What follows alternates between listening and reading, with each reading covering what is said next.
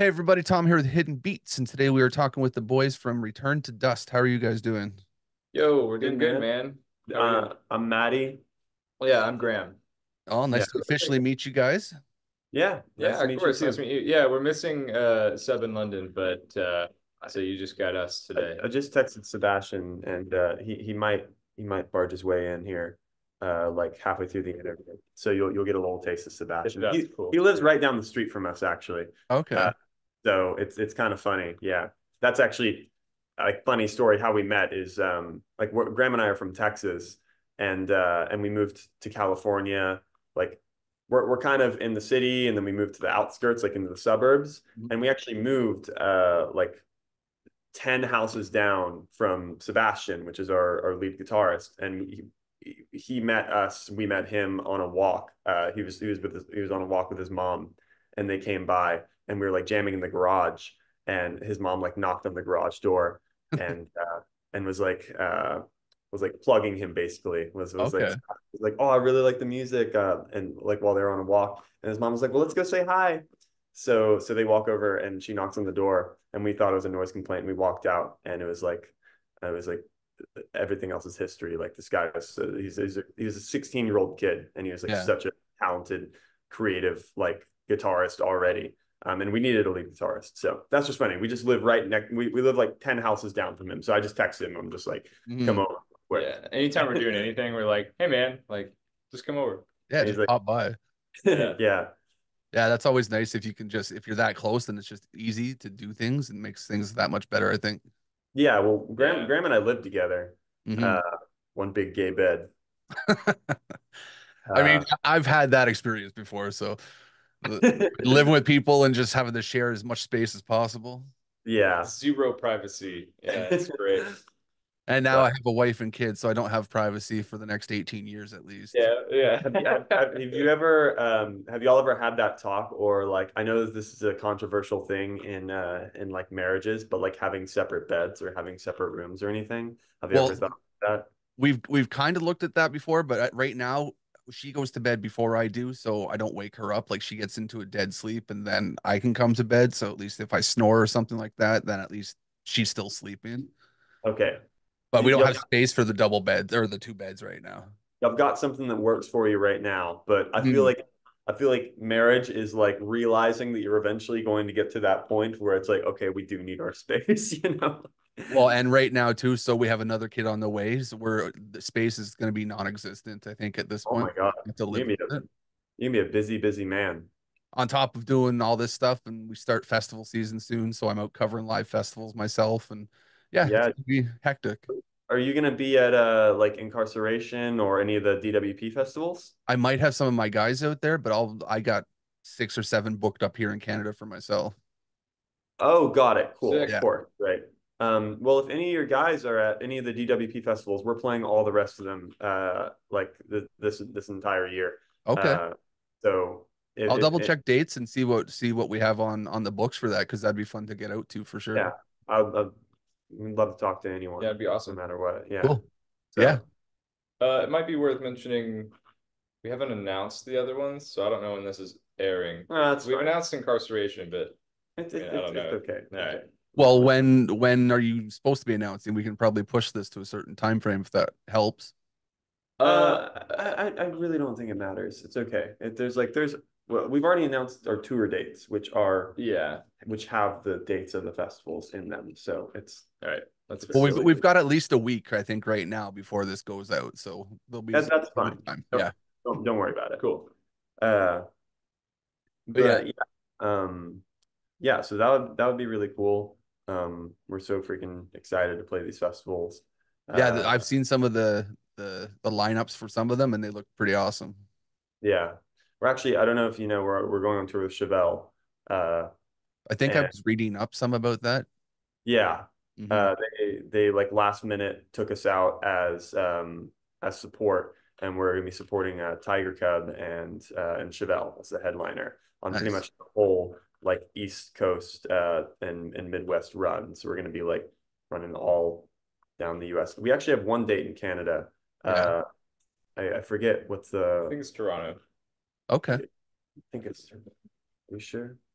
I'm gonna check right now. Are you anywhere at all close to that?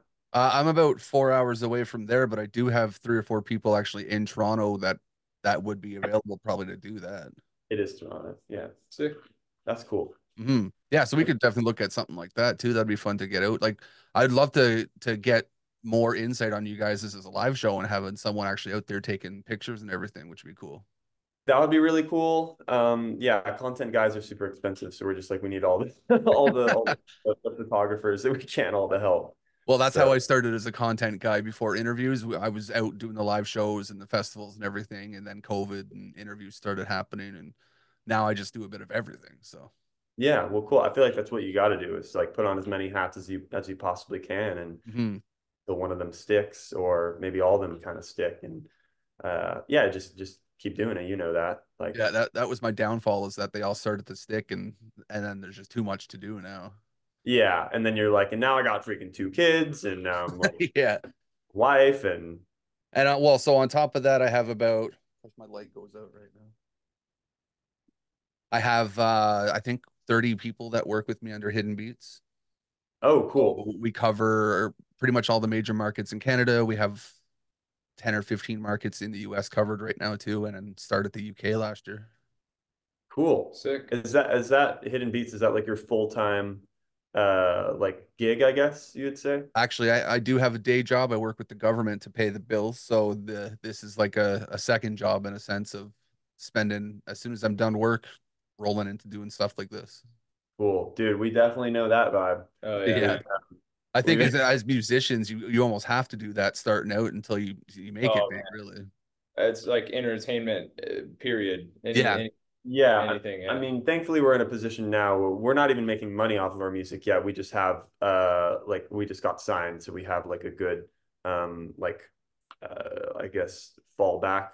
You're Like building your foundation up more at this point, probably. yeah, so now Okay. we can so we just recently quit our jobs actually, our day jobs, and we can kind of focus on music more. And obviously you can't work your day job while you're on tour, so that wasn't gonna happen anyways. That's not public. I know, yeah, it's okay. I'm just saying. I'm just saying. All right, all You right, don't wanna- whatever. that's Well, like I what said, they're- we got a week at least before this goes out. So if we need to push it, you guys can always let me know. Yeah, Yeah. for sure. Well, one of Uh, the main things we're here to talk about is you guys' music and everything. And I'm curious how you guys started out early. Like, what got you into music going into this now? Graham and I grew up together. We went to middle school together, and also our friend Ryan, who lives here. He's not in the band, but he basically is. He helps out so much. Uh, Ryan was a big catalyst. yeah, Ryan basically helped us get into music. He was like the one who was like so bold, like bringing guitars to school and stuff, and being like, like Who was that guy? he was that guy. Yeah, I think there's always one of them around somewhere. Yeah, and we were friends with him, and I respected it so much. I was like, well, now I want a guitar, and now I want to start singing. So we did. He's like as close to a bard in real life. He's a bard Okay. for Yeah, sure. Yeah. That's Yeah, awesome. And He's It's always cool seeing those guys hanging around. yeah. yeah. And like it's funny because those kind of people get made fun of so much, like in school, but really, like they are the ones that are the most like themselves and like the most Just like those interesting, like interesting yeah, and like different things and like real people, yeah. not people who are just trying to like fit in, which, we did to an extent. We were just like, oh, I see that. I see what you're doing. You're just being yourself, and that's cool. And Mhm. we're also gonna do that. So we started playing music. I think I started playing guitar when I was 16, but started like kind of slowly getting into music before then with like piano and stuff. And you were always in choir, so you'd always been singing, but you started playing guitar, and we started doing like covers, like folk songs, like Fleetwood Mac, or like alternative songs like Panic at the Disco, Hozier, stuff like that. Not rock at all, although we were both kind of fans of rock, but we didn't really like listen that heavily to it. We were never in a band or anything. We were always just like acoustic guitars, harmonies, stuff like that. Yeah, it was like very, very like folky or just like kind of more like alternative stuff that we would play a lot. And we'd sing with each other and like our friend Ryan, and like we'd do these open mics at this coffee shop. I don't know if you already said that, but No. Yeah, we do these open mics that are it was like the only musical venue. It's like wasn't even a really a venue, but yeah, it was just like a coffee shop that had open mics every Thursday night, and we'd like go there with our friends, and we'd always have like songs that we would have at the ready, and we'd either perform together or individually, and that was kind of like our tiny little scene that we had. If anything, it helped us get our sea legs for performing in front of people. I definitely Yeah. felt that. Yeah. Like, I was always so nervous going up, even in front of your friends, like, 10, 15 people. But dude, it became a lot easier. And I think that kind of spills over into music now, which is like, I'm okay being in front of people. Totally. I would just freeze up. Totally. But so that's kind of how we got our start. And then Graham and I went our separate ways for college. Ryan also went his separate way, and he moved to California, and he wanted to do music.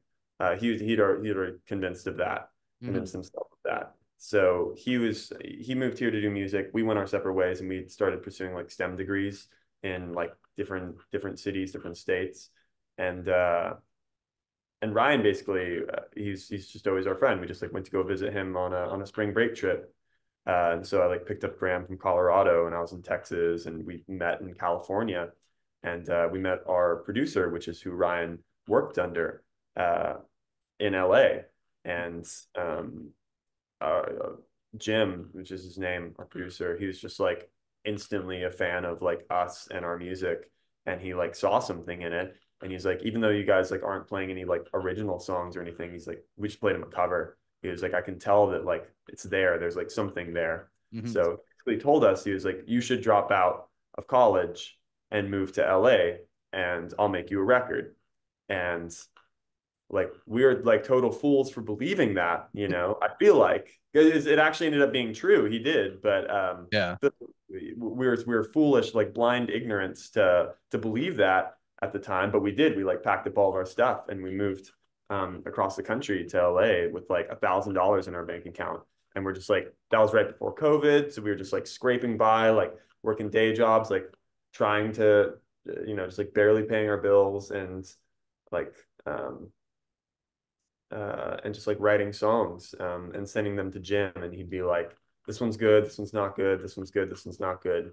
And then eventually we like built up a body of work to where he was like, okay, like we have a solid foundation. You guys have like really grown a lot as writers, and the songs are about like your lives, and it's very real. And we shot some music videos, and we just kind of been building it up ever since.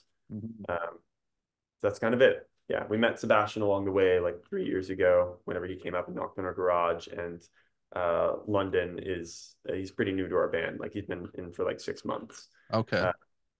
Yeah. Sorry, I don't know if that was information overload, but that's the gist. No, that's great. It's learning more about like what makes you guys tick. Really, that's always the fun part about having a conversation. Yeah.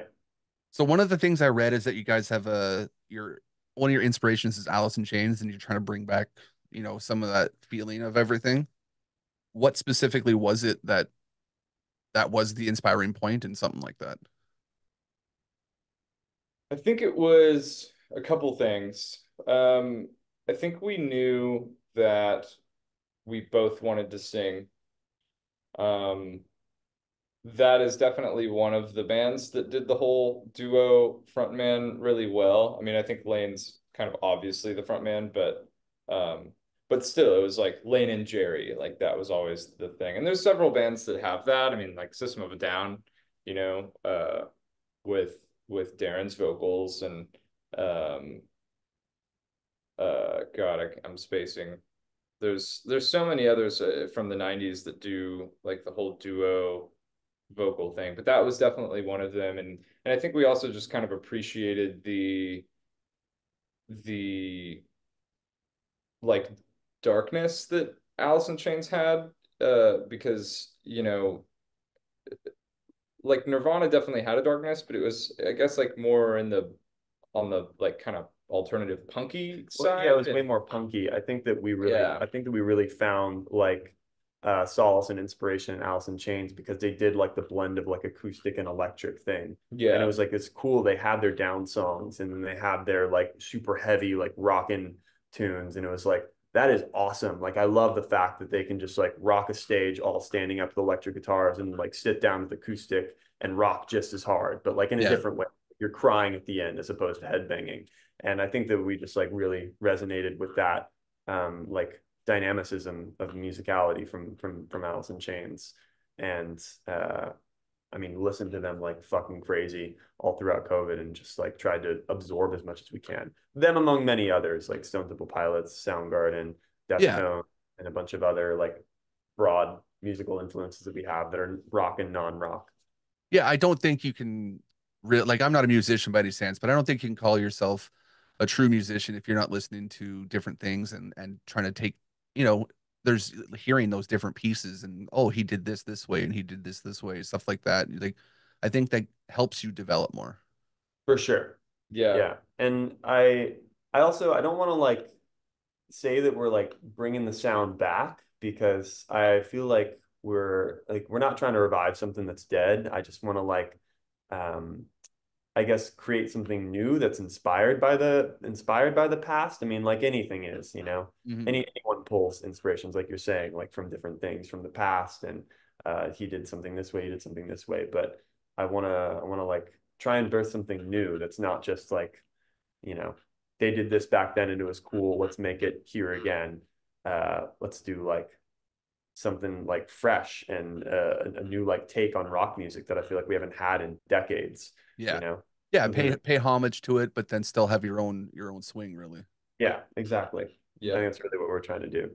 Yeah, no, I think sounds good to me. Like I was listening to some of the stuff before the interview and I'm liking the way it feels. And I think you can feel some of the inspirations in there with what For you sure. guys are listening to, but I do sense your music out of it. Like it doesn't remind me specifically of one thing, like you're mimicking anything really. Yeah. Yeah, and so you had your a recent album release too, the self-titled Return to Dust. Mhm. What was the thought behind putting that one together? That was a lot of songs we wrote like during COVID, like 3 or 4 years ago.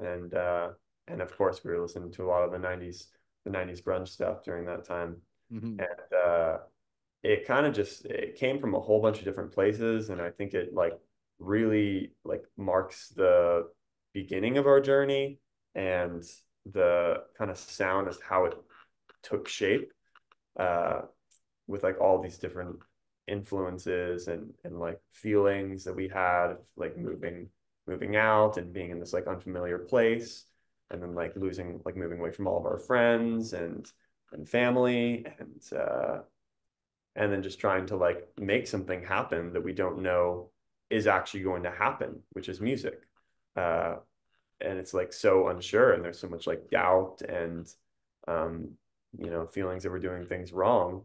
But then there's also like companionship, like when like I moved out here with Graham and like he's always someone that like I can look to and be like I'm not doing the wrong thing because he believes that I'm not doing the wrong thing and he can believe that he's not doing the Vice wrong thing, versa. vice versa, you Yeah. know, because we trust each other that like we will get through it together no matter what. So there's like, you know, all these low points in the album and all these high points in the album that kind of just like highlight those two things. Is that good? Yeah. Yeah. I mean, yeah, I think, sometimes bands don't do like the whole self-titled on the first record, but it just felt like it was right for this one. Like it felt like these are the songs that kind of foundationalize the sonic profile of the band and kind of what we are and who we are and what we write about and like what we think and what Hmm. we've experienced. And I think that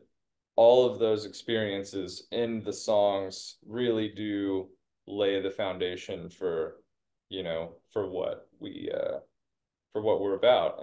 And what's to come too is Yeah. like Yeah, I don't know if you heard like Face Down, but I feel like that's the most like um newer sounding song. Like anyone can listen to that song and it's like obviously it fits into the body of work, but I think that's the one that like hints the most towards the direction that the sound is going to go on later albums, which Hmm. yeah, have a lot of recorded music. We go crazy in the studio. Like basically we're best friends with our producer and he's like the biggest like component in this band. So Yeah. we're recording like literally all the time. yeah. He's So like the invisible like fifth member. Yeah. We have several invisible fifth He's the members. god Like, hand it's- above us, dude. Just Yeah. like Yeah.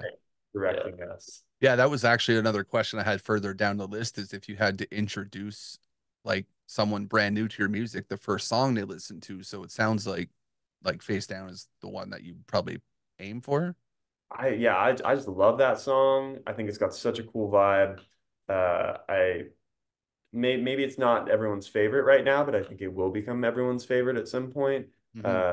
Yeah, everyone loves Belly Up. So statistically, I'd probably be like, here's Belly Up if you want to like our band. Yeah. Yeah.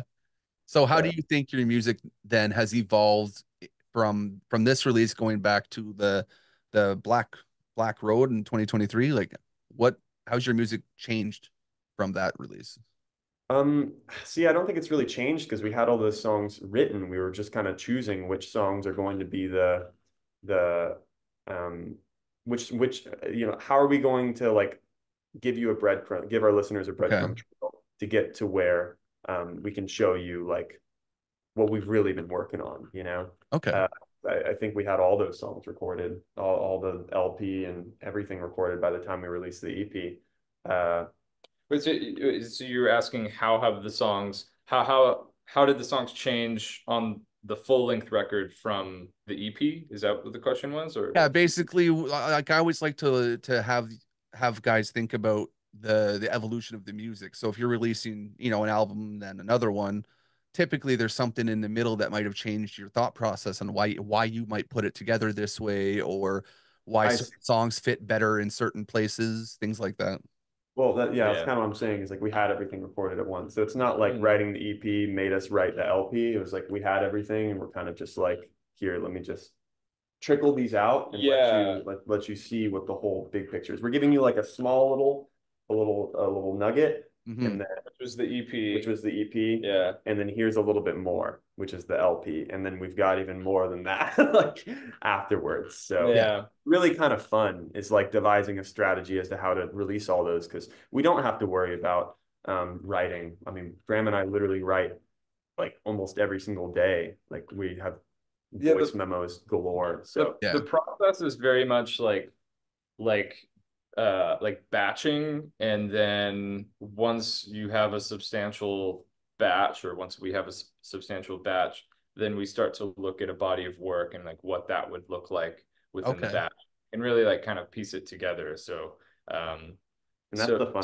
part. so if you have like, let's say we recorded a bunch of like kind of more down songs, Mhm. like ballads or what have you, then you can kind of write into the whole, and the whole being that you have too many down songs and you should probably make some uh write something that's Fast paced. that Like, yeah, that kind of like counterbalances it on the record. Because I don't know, for us, like, you know I don't want to just make a whole record of ballads, or like I don't want to make a whole record of like sludgy rock tune. Like I want like a full, journey. peaks and valleys. Yeah.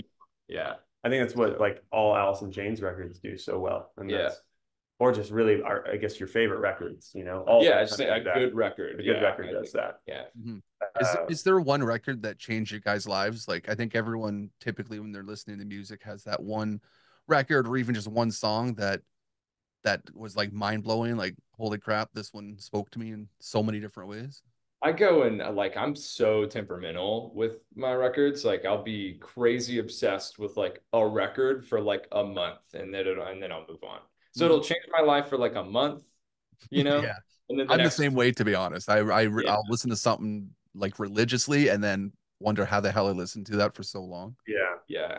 I feel like we got to give it to Hosier. That's what Oh, dude, for sure. that's His like first, his self-titled record, his first record. we got to give it to him for our beginnings. And Yeah. then like you got to shout out Nothing But Thieves and Castles in the Bottom for getting us like rock. We were so obsessed with that whenever we were younger, like so Yeah. crazy. It's embarrassing to say now, That's a big part of high school, but for sure. but those songs like Yeah, Nothing But Thieves is first record, and also Broken Machine was really, really cool. Have you listened to those guys? I've listened to some. I did it's not a regular on my rotation, but I've definitely had some cross my list before. It's really interesting because right now they're like really dancey. They're like really leaning into kind of like this like MJ feel. And it's like super dancey and like very like 80s, but it's not at all what they used to Yeah, be. it used to be like They very used to be, alternative. yeah, like dark alternative, like very yeah, just dark alternative, like rock, like Yeah. very, yeah.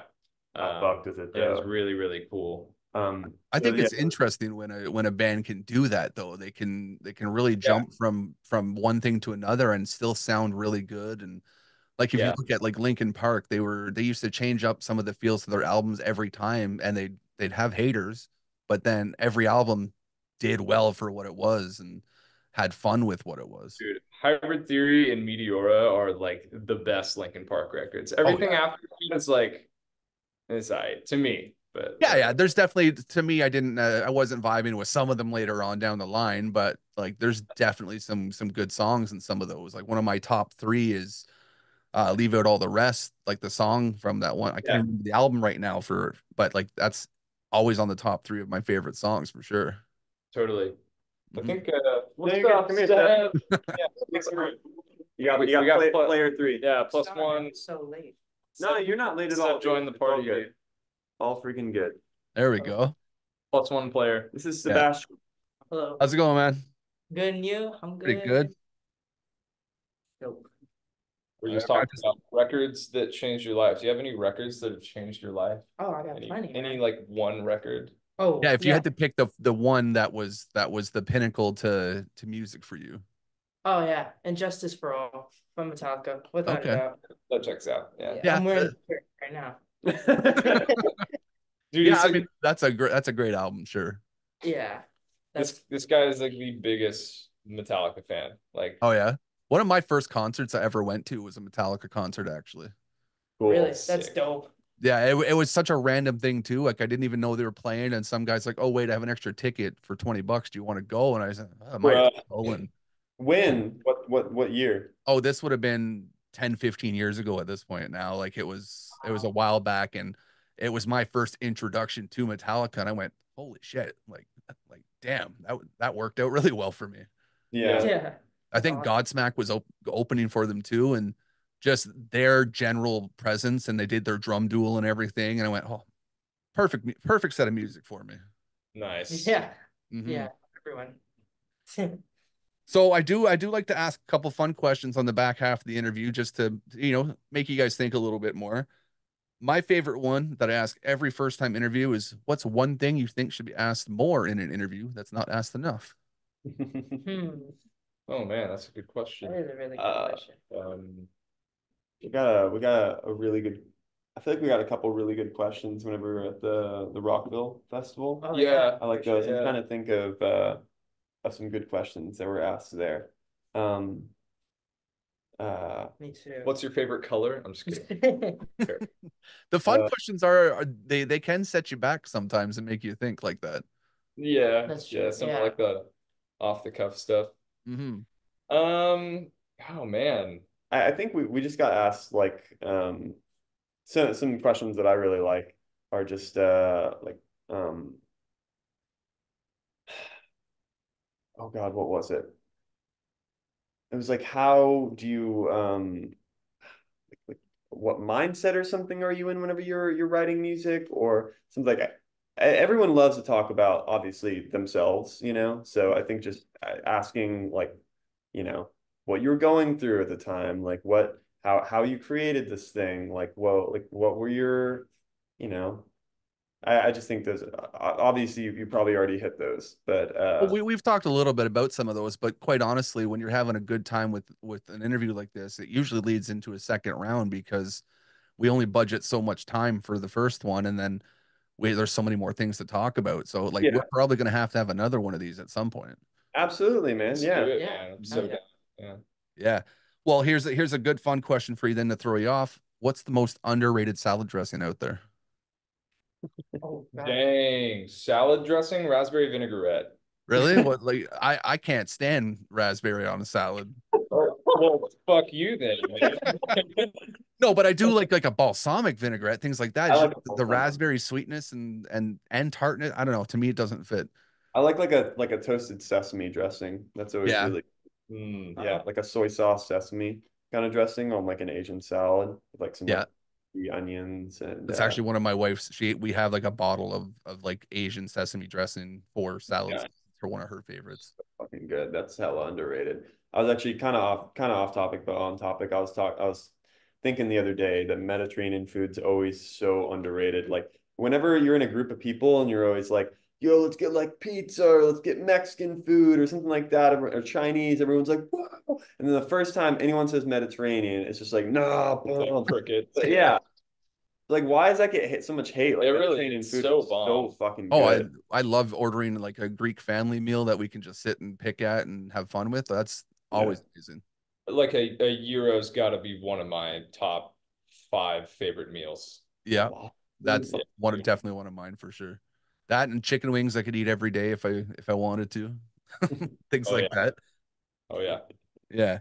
If you guys, well, actually, here's another fun one. So we'll pick this one off the list. Is what's something on your go-to playlist that people wouldn't expect you're listening to? Hmm. Like your Uh, guilty pleasure songs. Sabrina Carpenter. I'm actually gonna be I'm going to one of the festivals up here where she's playing. It'll be my first time actually even listening to her music. Dude, to my surprise, she's got like 80 million monthly Mhm. Yeah, listeners, which is she's kind of hitting it crazy right to now. me. I had She's no been idea she killing was it. that. I know. I looked her up and I went, holy shit! Like, who is this? Yeah, right. Like Yeah. I'm hearing her song everywhere. I'm like, yeah, she's probably got to put, a couple listens, Hmm. Yeah, there's a few coming up in some of the spots that I'm going to be checking out. I had no idea who they were, but then you look at them and like everybody else knows who they are except for me. yeah, Yeah, it's because we're just rockheads, man. it's true. Yeah. What's on your playlist? Well, yeah, I mean, I got a lot of like rap music right now, a lot of Kendrick and I've been Michael Jackson constantly. Oh, gotta love Michael Jackson though. I Yeah. love Michael Jackson. I'm actually going out to Lloyd Banks tonight. He's here in town. Wow. Yeah, so we're gonna get to hang out with him and have some fun. Yeah, who's Lloyd Banks? Yeah. 50 Cent's running mate there. He always did shows with him. Mhm. Sick. Cool. Yeah, so we actually got him booked in town, so I get to go hang outside stage and see just what he does. Cool. That's what's up. Yeah. Hmm. That's What my you- little wrench. Yeah. I mean, and this is kind of a rock band, so it's not like super crazy, but Fontaine's is dropping some new stuff that's really cool. It's an interesting direction for them. They're leaning like super hard into this like I don't know, it's just like the dude's got like spiky hair and he's like carrying a Buster sword everywhere. Yeah. Very Ryan. post-punk. Yeah, it's like I mean, they were already hyper post-punk. modern post punk. Like it's Yeah. crazy, but yeah, really cool. Yeah, I actually had an email about a release that they were doing. So they came across my desk recently, so it was interesting to see that. Cool. Yeah. Yeah. What about you, Matthew? I got Mad video game soundtrack on my playlist. Yeah, those are fun. And you got the groups like Dragon Force and stuff like that who have that video game sound to everything they do. It's kind of a nice Mhm. fun play with that. Yeah, I like some medieval music. So like all like the Bethesda games, like I got their soundtracks like on lock always. That's awesome. Yeah, I like that. All right, important question. What do you hope people take away from your music?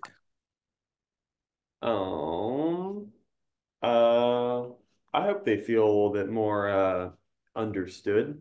I think we try and write in a way that makes people feel like they can take away something from it. You know, that they can feel a little bit less alone, or like we can we can put into words what they can't, and put music behind it and really cool dark visuals, and make people feel that deep in Yeah. their heart, like you really listen to a good song.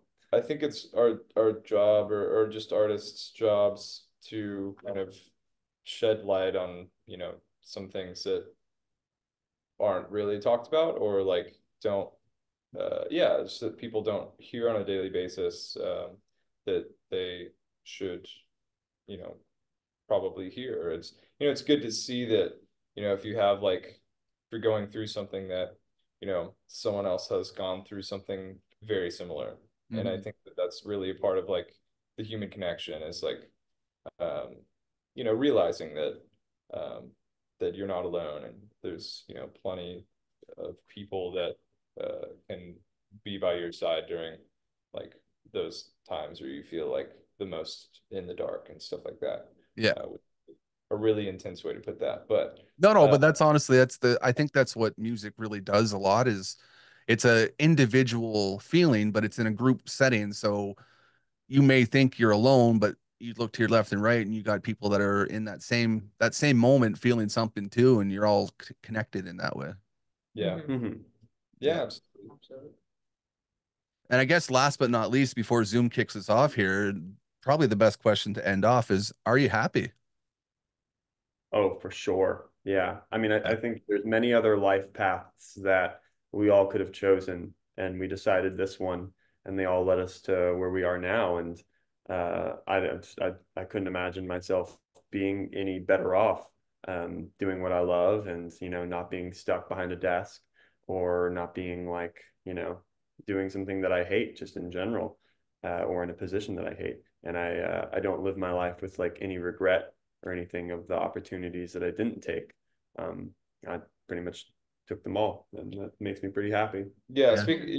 You asked us earlier what are some good questions to ask. That's a really good question. That It is is a a really really good good question. question. So Yeah. I like that a lot. But Yeah, I always try to keep that one to the end because it's that feel good moment almost, and it makes you kind of go, "Oh wait, am I?" yeah, Yeah. yeah. Yeah, that's true. Are you happy? Yeah, are you I'd, happy? I'd like to think so. I mean, everything's kind of going in the right direction for me. It definitely could be worse. Yeah. Could be worse. For That, sure. that's a good place to start with that question. That's something to always remember. Yeah. Yeah, like I think about what I have, and I've worked really hard to get where I am for things, and I'm enjoying what I'm doing, and I get to have fun conversations like this with you guys. I would have never got to like meet you guys beforehand if I didn't go down the road I am right now. It's true. Totally. Yeah. Yeah, man. Likewise. Yeah. Thank you Yeah, for on the road that you did, so we could meet you. yeah, it's fun times for sure. Well, Zoom's about to kick us off, so we're gonna make sure we link everything in socials and everything, and we're gonna have another one of these for sure because there's lots of topics we can talk about. Definitely. Absolutely. Yeah. Absolutely. Yeah. Well, we're on tour on the East Coast, in the Midwest this whole like next couple 3 or 4 months. So Awesome. if you know anyone that wants to go to the shows or anything like that, just reach out to Eder and tell her to reach out to us. And yeah,